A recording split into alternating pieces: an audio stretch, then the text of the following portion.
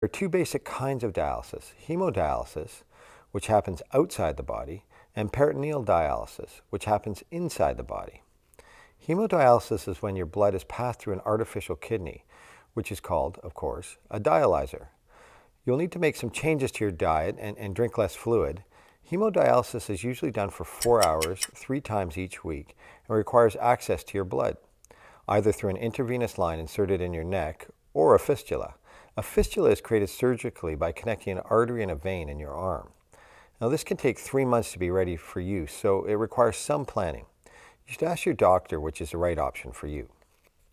Occasionally, hemodialysis is done at home, even sometimes at night while you're asleep, which frees up your days and your diet. But most of the time, when we were talking about HD, we were talking about you going to a clinic or a hospital to have it done.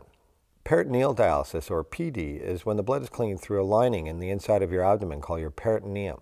With PD, we put a tube close to your belly button into the peritoneum and pour in a special solution called dialysate and leave it there for a few hours.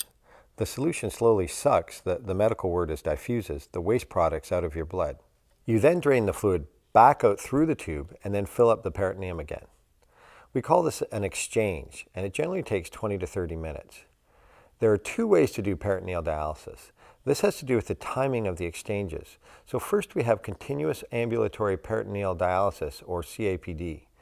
Typically this means 4 exchanges that you perform yourself every day using bags of dialysis fluid. During the time between exchanges you can move about as normal.